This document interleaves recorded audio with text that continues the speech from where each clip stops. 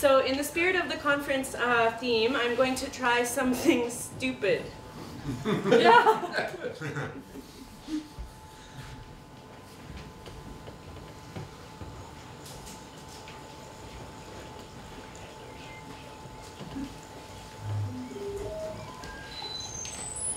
Indeed, this is it. We made this thing we call the Anthropocene.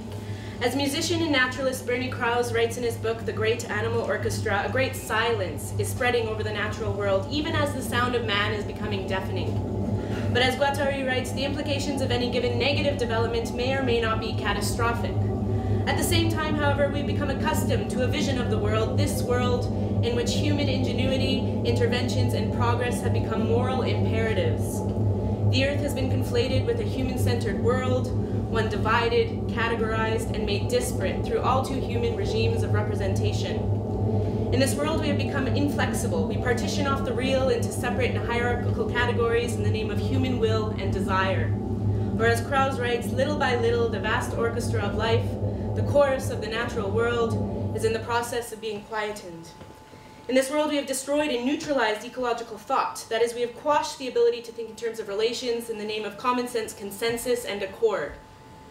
The task facing us as we spin into the future is not one of producing agreement and unity, but one of dissensus.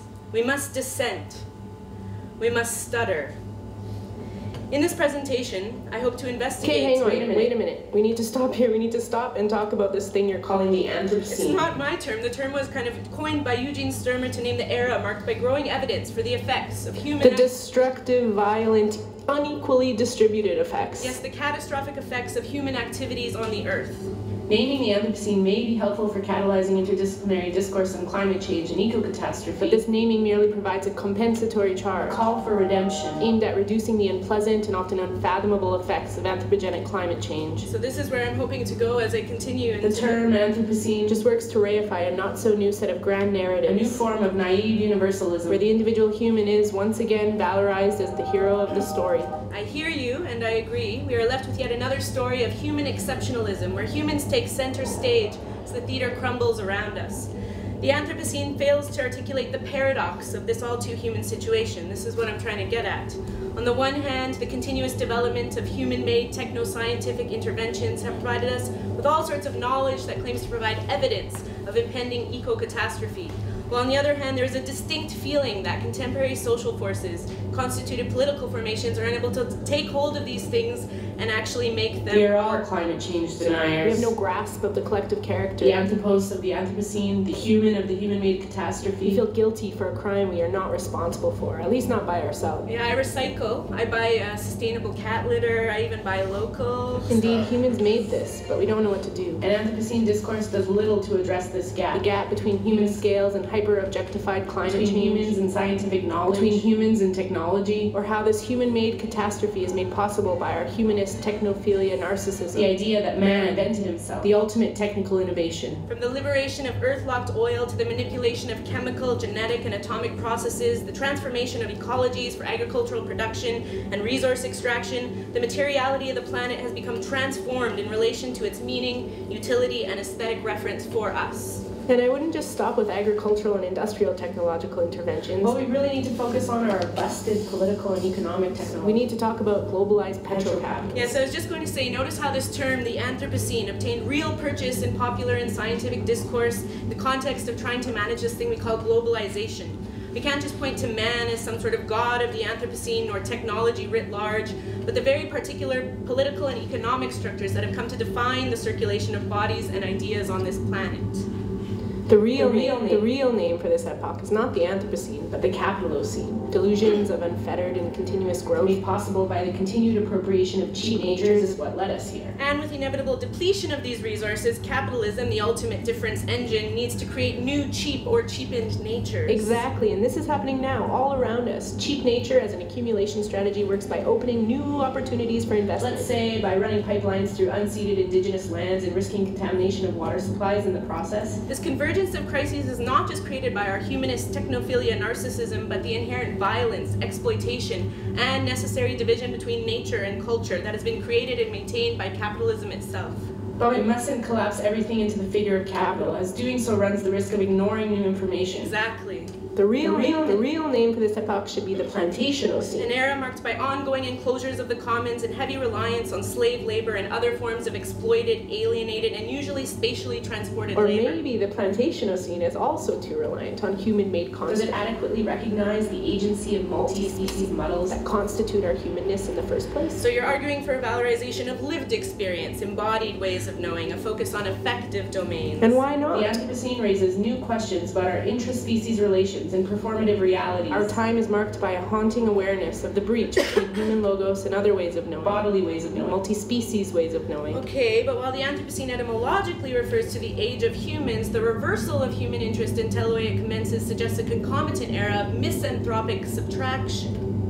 The Misanthropocene. Even embodied practices put into question the orthodoxies of human conceptual systems and modes of knowing, because what we are confronted with now is the emergence of occulted worlds that are not resemblant to the world presumed by us, by humans. So we have the Anthropocene, the Capitalocene, the Plantationocene, the Misanthropocene. I've also heard of the The Eurocene. recognition that it was the European elite that developed a distinctively mechanistic view of matter and oppositional relation to nature, and an economic system indebted to geographical Or the expansion, Anthropocene. where media live on in the layer of toxic waste we'll leave behind as our geological legacy. Or the Betacene. Time to test, engage, and experiment with new ways of being in the world and with Don't forget the the world. Cthulhucene. Haraway's proposal to think in terms of tentacular entanglements and divergent temporalities, spatialities that include the more than human, other than human, inhuman, and human as humus.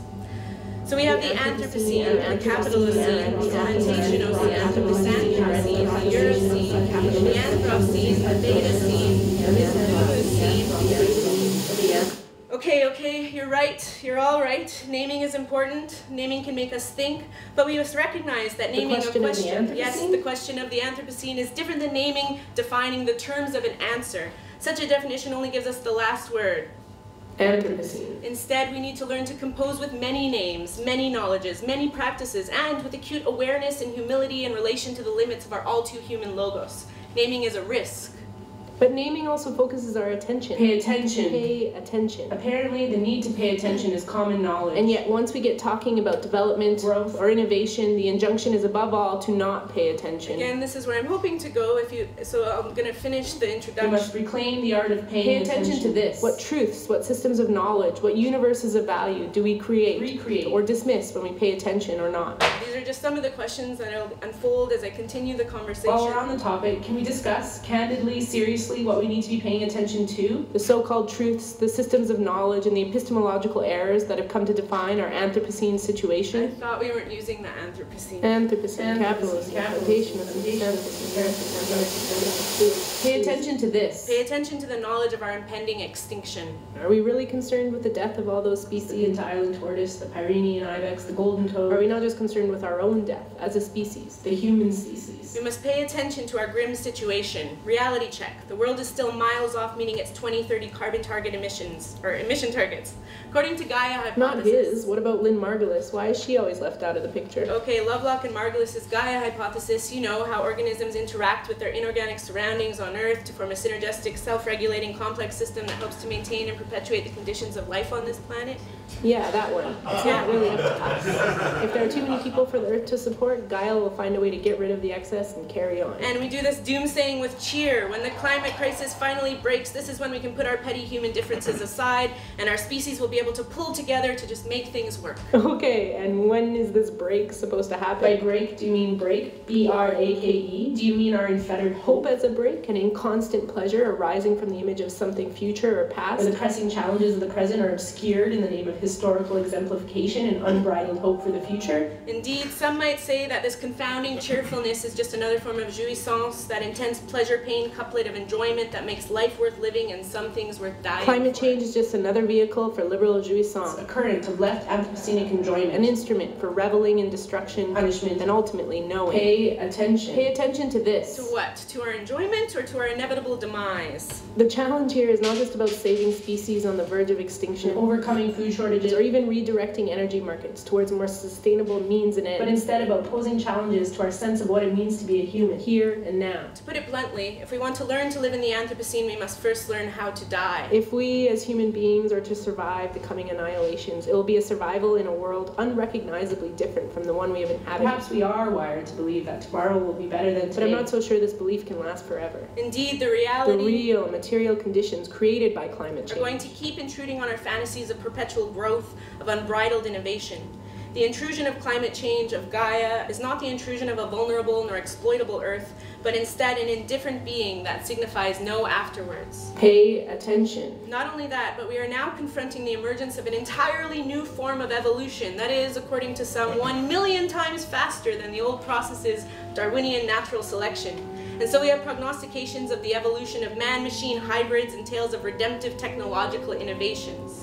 Computing power has doubled every 2 years or something like that, and our current popular revelations around the black mirrors that surround us have fed imaginations, cyborg possibilities, and threats. Pay attention. Can technology save us? Elon Musk sure seems to think so. Our billionaire savior and his new integrative solar products. Integrated into his electric car and home battery products. It's just one example of how high-tech innovations only reproduce the same old narrative where human creativity and ingenuity saves the day. With little to no acknowledgement of the way in which capital itself relies on keeping people in specific wage-labor relations. The technology debate is futile and sterile unless we discuss the issue of private The property enclosure of the commons. and the role of capitalist accumulation's reliance on new commodity frontiers. Okay, but these arguments still fail to recognize how technology is not intrinsically linked to fossil fuel capitalism. This relies on the genetic fallacy that just because something was produced within a particular sociopolitical framework in the past, it will somehow be irrevocably tainted by this framework in the future.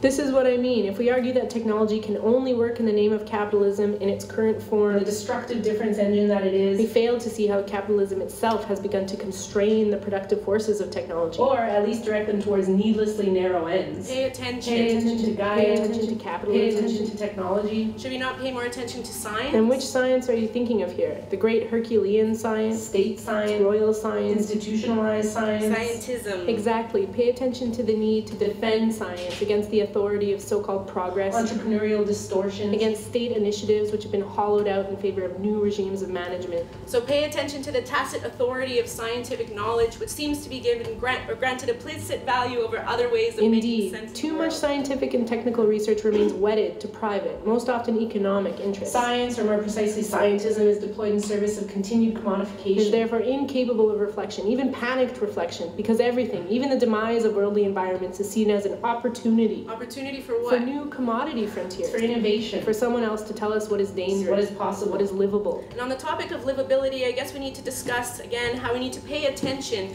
to the other lives implicated in this mess. All of these arguments Learning to die, technological interventions, critiquing institutionalized science, focus on our all-too-human macro-political, big P politics. while obscuring the multi-species entanglements, the nodes of relation that happen at the micro-political level. What if we zoom in on the micropolitics or even the microbiopolitics of our situation and how the creation of categories of non-human biological agents, as well as the anthropocentric valuation of such agents, offers an idiom for understanding the planetary impasses we now The unwritten face. stories of our entangled relations leave only invisible traces.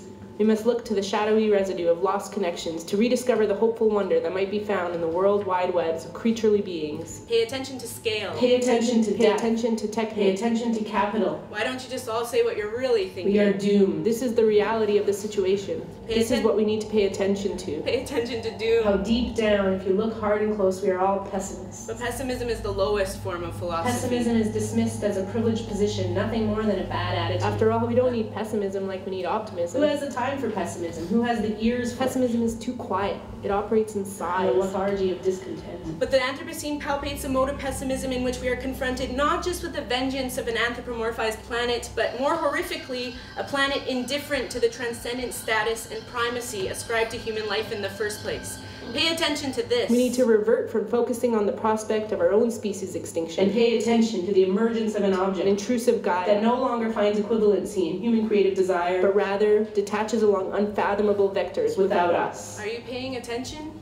I was hoping that this discussion would help us to pay attention, to create a new commons, where we come to terms with the idea that no matter what critiques we wage, we have to bear in mind that our responses mustn't be wedded to guarantees in advance, be they of science or some sort of ontology of the political. In terms of climate change, every response, every new creation must acknowledge that it is not venturing into a friendly world, but into an unhealthy milieu. It has to be an experimental era. It is this experimentalism that I'm hoping that we can talk... Finally, can we talk about actual responses now? If experimentalism is what you're after, we need to develop some actual responses that can be put to the test. Well, to start, we can confront the assertion that responding to impending eco-catastrophe, that trying to save the planet might be just a foolish and romantic extravagance. The only option is to learn to die. And not just learn to die as individuals, but as a civilization. We need to come to terms with the fact that there is nothing we can do to save ourselves, And the sooner we can get back to the hard work of adapting to this reality, with humility, the better. But that can't be it. Does this make us feel better? Should we just opt out? Doing nothing is not an option. we need to take seriously the potentials of technology to solve the problem. But technoscience remains a slave to capitalist objectives. Despite technology's potential to produce truly transformative possibilities, the narrow scope of capitalist competition, driven by patent wars and monopolization, among other things, has bound our technological and scientific research to the short-sighted aims and goals of capitalist progress. Of course, technology writ large will not save us. There is no techno-utopia, no Tomorrowland. Indeed, the technology and the political, the social are intimately connected, and so to redirect technology towards more ecological means and ends, we need to accelerate its development beyond the limited purview of capitalist hopes and dreams. Accelerate. This is the real response. The left must not only become literate in techno-scientific fields, but must strategize in order to take advantage of technological and scientific advances made possible by capitalist society. by redirecting them towards truly transformative potentials. But can we not use this same rhetoric to defend ridiculous geoengineering experiments like dispersing sulfuric acid across the stratosphere to create aerosols that reflect sunlight? This is why we must pay attention to scientific expertise. Geophysicists opposed to these measures recognize that such solutions make us feel like we understand what we are But we will doing. never be able to fully predict what hacking the planet with technological interventions will actually do. And even if this works, even if we put our eggs in the basket where technology can save us, these technological interventions fail to acknowledge the reality of our current systems Our oppressive, depressing, cruel, violent systems. that have left some people reaping the benefits of these so-called opportunities while others pay for it, sometimes with their own lives. Yes, the real response must address the unmanageable levels of climate debt our industrial know-how has already created. Not only that, but imposing new risks to the planet in the name of progress offers just another apologetic, if any, response to Your capitalism. technological optimism just reifies the human as hero story, the same eco-delusion that led us here in the first place. The real response, then? We must go to war. Planetary ecologies and our economic systems are now at war. And so we are faced with the confounding choice of addressing impending eco-catastrophe Or changing everything about our current economical structures. But even this response fails to recognize how the processes of uneven and combined development are not indicative of some fundamental underlying social dynamic. They are not the cause of the problem of capitalism, and by extension environmental degradation, but rather its effect. The left's orientation around climate justice is unable to bring about system change because it is unable to make historical sense out of the ways in which ecological degradation and discontents are intimately connected to the transformations that have taken place within capitalism itself. Okay, so the real response is to confront capitalist realism, the idea that there is no alternative to capitalist neoliberal agendas. And by extension, confront Anthropocene realism, the idea that there can be no end, no alternative to petrocapitalism, the push to extract every last drop of oil out of the ground. It is now accepted that human-made climate change is inevitable and that neoliberalism is at its crisis point, but our narratives of the good life remain tied to geographies of racial exclusion and bound up in petrocapitalism. But is climate change an accepted fact? Should we talk about the elephant in the The room? egomaniacal, racist, sexist, asinine, sniffling, farting elephant in the room? I wasn't gonna go Too there. soon. But Trump's recent election threatens to unravel all aspects of climate action agendas, and his vows to cancel the Paris Climate Agreement, populate his cabinet with oil industry execs and allies, his promise for a drill baby drill energy policy are based on a deep and loud denial of any sort of climate catastrophe. And so denialism is a very real response to climate change. The real response to climate change is denialism. Is despair. While we are stuck here between denialism and despair, I would like to return to the somewhat unpopular idea that perhaps the world, this planet we call Earth, is not ours to save. As the planet recedes from the image of the world's givenness to human thought and analysis, Realism becomes exposed as another ambit of human philosophical and the privilege. attempted disappearance of what realism cannot That fathom. is, the gap between the given world and the world occulted from human thought. If anything, our knowledge of climate change has produced a derealization of human scale, time, and history, and in turn we have begun to witness the futility of the realist impulse. Meanwhile, back on Earth, Materialist framings can provide a more adequate view of the way the world actually works, by challenging the hubris of the human subject and providing a base for alternative visions of human agency. But doesn't this just return us to the triumph of lived organicity, a vitalism that merely correlates the materiality of the planet to meanings, utilities, and aesthetic references for us? This return to thinking life as an affirmation of affects and material difference, the appeal to some sort of fundamental stratum of non-conceptual self-evidence, not only privileges vitalism as a primary condition for life, but it also fails to question why thought should be made to return to effective and embodied forms of existence in the face of non-human, non-organismic vectors of planetary transformation, geotrauma, and extinction that is coextensive of the Anthropocene. There was a time, and there will be a time without humans. The encroaching event of extinction makes apparent that what we are is not something essential. Put bluntly, the necessity of prolonging the human as an image of thought implicitly worth preserving must be put to question. So back to learning to die. Not just learn to die, but focus on mitigating the current situation instead of saving humanity for some transcendent future. Or we can support and advocate for the acceleration and redirection of technological interventions. Yes, to avoid the slow fragmentation towards primitivism, perpetual crisis, and planetary ecological collapse. Or we can come to terms with climate debt and actually work towards reconciliation. We need to contract our use of resources and change our economic models and rules. Or we can go to war. But to fight, we need a better conception of how ecological degradation and political change are intimately entwined. Which also involves challenging the stupidity of institutionalized science and its attachments to unfettered progress. Or we can just deny.